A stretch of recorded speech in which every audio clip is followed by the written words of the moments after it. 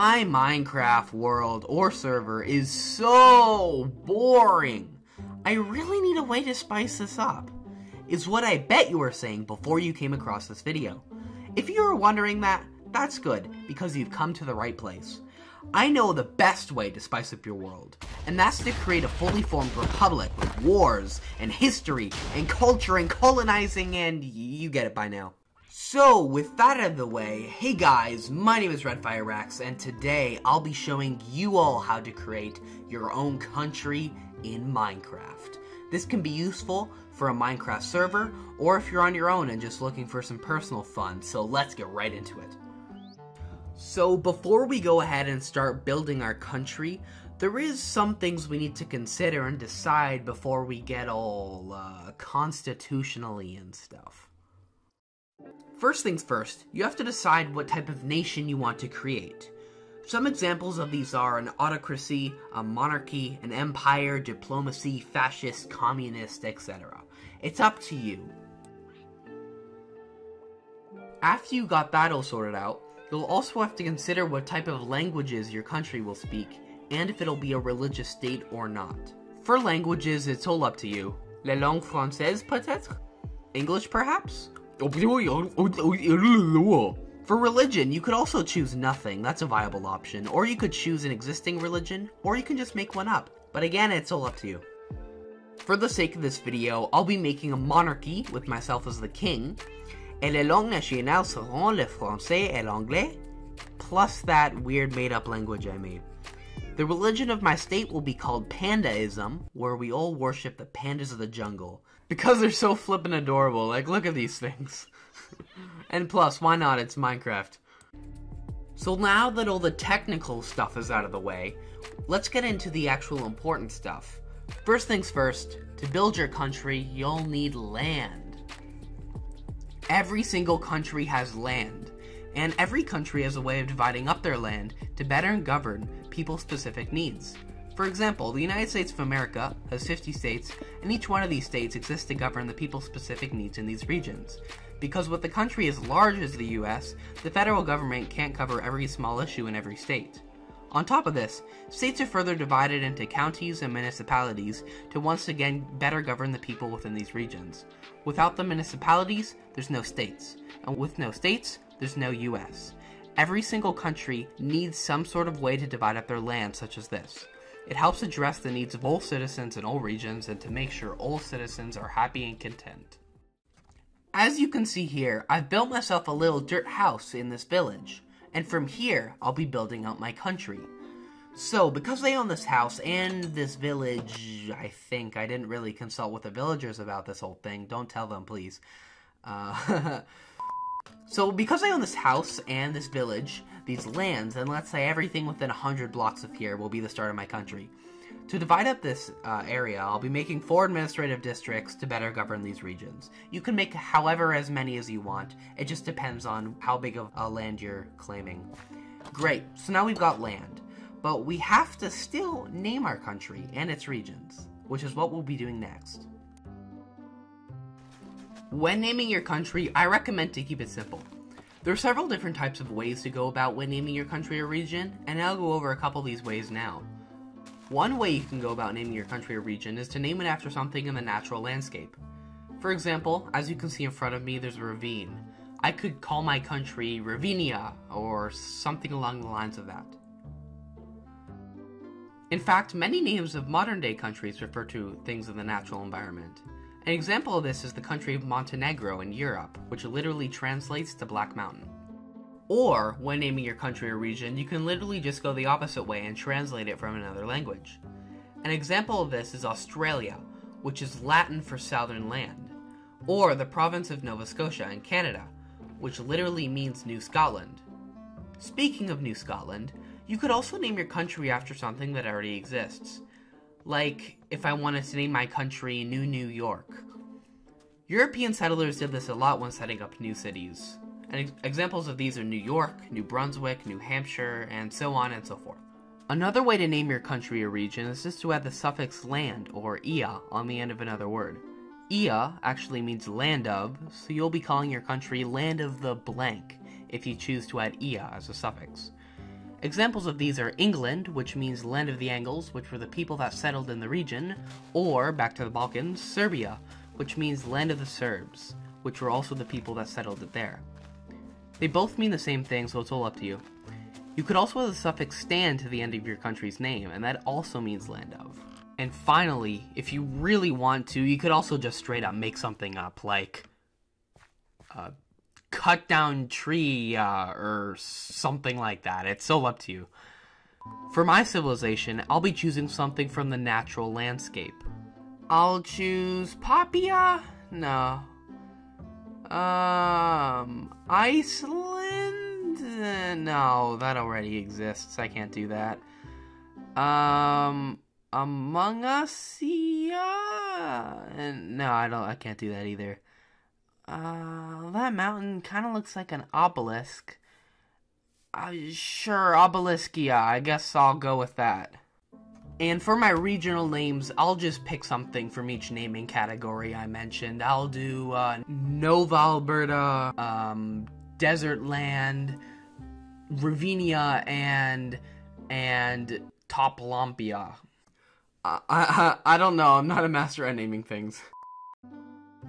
So now that we've both chosen our country names, it's time to choose a flag and a national symbol. Just like when naming your country, keep your flag design simple. In fact, one of the first rules of designing a good flag is to make it so easy that any child could draw it. Let's take France for instance. The flag of France is literally 3 colored bars and straight lines. You can't get any more simple than that. Another important rule of flag design is to never ever put text on your flag. I'll put a little example flag up on the screen now so I can show you why that is.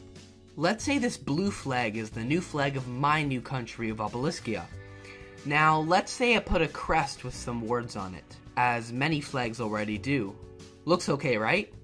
But now watch it wave. See, you can't even read a lick of that. What does it say? I don't know. That's why you don't put text on your flags. Anyway, most good flags use at least 2 or 3 of these colors. Red, blue, green, white, yellow, and black. So I recommend going for these when designing your flag.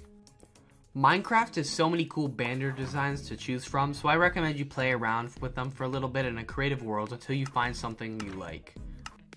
Ah, this one's perfect for me. Wait a minute. It's night now. Huh. How long have I been doing this? After you've got your flag done, it's time to write a constitution. We can finally get all constitutionally and stuff. Now, I bet you're thinking that a constitution is pretty easy to write, right? And that all you need is a book and quill, and all you have to do is just write some rights and stuff, right? Or that all you have to do is write some rights and make sure that everything you write is all right, right? Well, no, that is wrong. A constitution is more than that. A constitution is a document by the great leaders of a nation that outlines the freedoms of all the peoples, their rights, their basic laws, and the great ideals for the future. A constitution is great, for a great constitution gives the people hope that by moving to your country, that they will live a free and prosperous life, away from danger and harm. Or you could not do that and just write a bunch of garbage, like that sheep are the highest form of power, and that you have to do sacrifices to sheep every day or something. For real though, generally a constitution will have a section that outlines the rights of its citizens, what powers the government has and doesn't have, and how the government will run. I'll leave a bunch of links to different worldwide constitutions in the description so you can get a better idea of what is included in them. For my country of Obeliskia, I'll be doing the sheep worshipping thing. So now pandas and sheep are both sacred. That's pretty cool. My country must really like fuzzy animals then, eh? So, after your constitution is all written out and passed by your government, it's time to talk about cities. Every country has at least one city. Some countries like the United Kingdom or China have many cities, and some countries just have one. Countries with one city are called city-states, as their territory is just the area surrounding their city. Some examples of city-states are the Vatican, Hong Kong, and Singapore. Every single country, even city-states, has a capital city.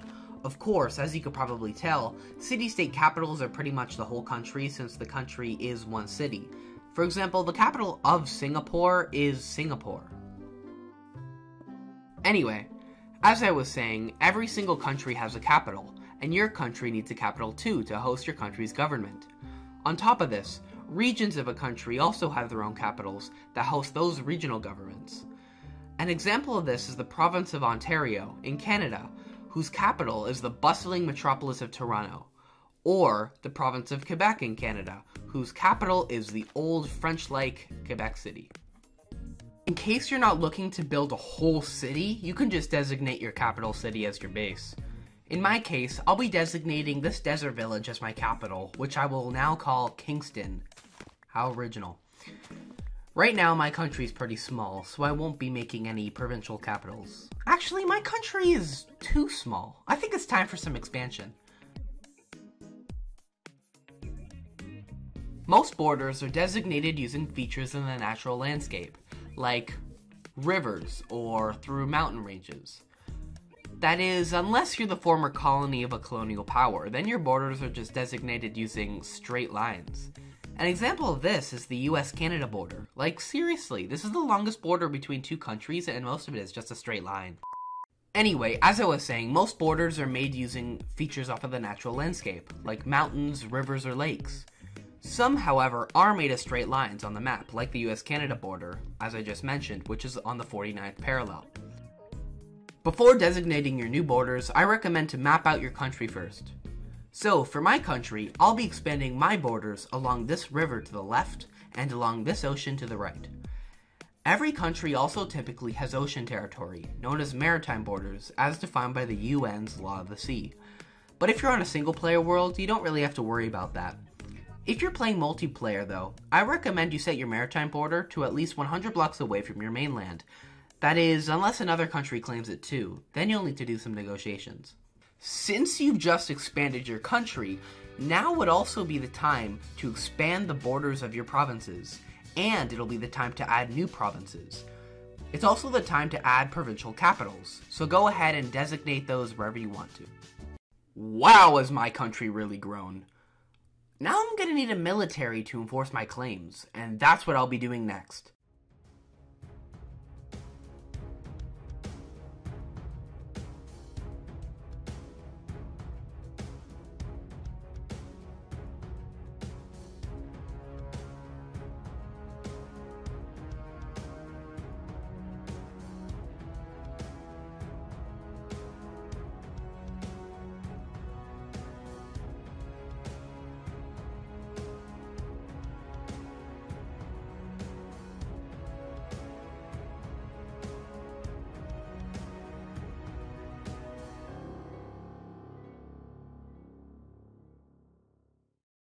I hope you guys enjoyed that cinematic. Anyway, a military is pretty easy to set up in Minecraft. All you need is a headquarters and some outposts along your country's claimed territory. At your headquarters, you should have a training ground, an armory, and perhaps some fancy TNT cannons to properly defend yourself. Some countries also have border walls, and if your neighboring country is giving you some trouble, then you could just build a wall with some TNT cannons and a mini armory to better defend yourself. Wow, looks like your country is prosperous. Your capital is thriving, your military is all-powerful, and you have a beautiful landscape with some beautiful world wonders. You're living in luxury. Looks like nothing can go wrong now. Wait, is that foreshadowing? That better not be foreshadowing. No. No, no, no, no!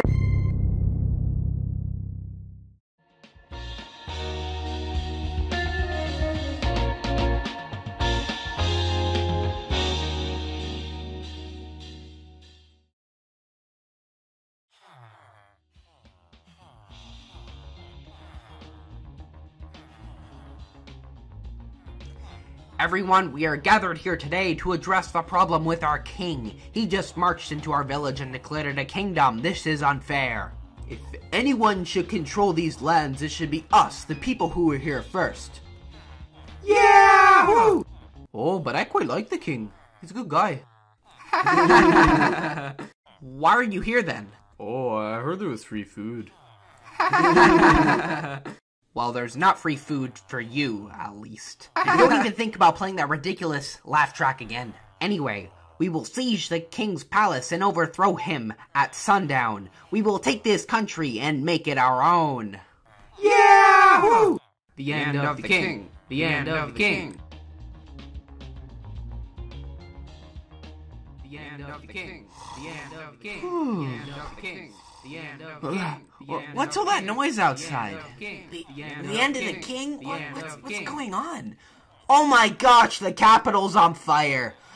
Citizens of Kingston, citizens of Obeliskia, what is the meaning of this? What is happening? We are here to end your rule. The whole country is rebelling to stop you. You came here without our permission and made this a country, and now we will take it back. Yeah! Woo! You can't do that. I'm your king. I'm gonna call the military, and you guys will all be in so much trouble. Ha! You can't do that. The military's already on our side. What? No, Gollum Guard, is that true? On top of that, we've also torched your parliament. Surrender to us, now! Ha! You're bluffing. The parliament's located on the top of Mount Obelisk. There's no way you guys could have climbed that in a million years. Oh my gosh. You actually torched the parliament. I worked so hard on that parliament. No, don't even think about playing a laugh track. This is too sad of a moment. Okay, fine. I surrender. What do you want from me? What are you gonna do? I thought you guys were just gonna lock me in jail or something. You're launching me into space? Don't even think about a laugh track. Yeah, we thought space was a more, permanent solution to our problem. Hi, Your Highness. It's Jonathan, nice guy. I tried to convince them otherwise, but they wouldn't listen to me. Sorry. Yeah, thanks for trying, Jonathan. And that, everyone, is the final step to creating your country. To keep your citizens happy, or else they may rebel. You could just retaliate with your military, but I seriously would not recommend that. Instead, try coming up to a compromise. My compromise, as you can see, is me stepping down as king and being launched into space. I couldn't successfully stop this rebellion, but maybe if you play your cards right and listen to your citizens, then maybe you could stop a future rebellion in your country.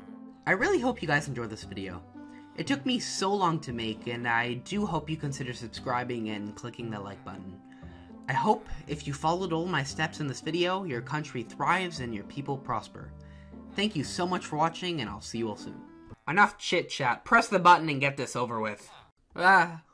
Alright. See you later. Goodbye, Obeliskia.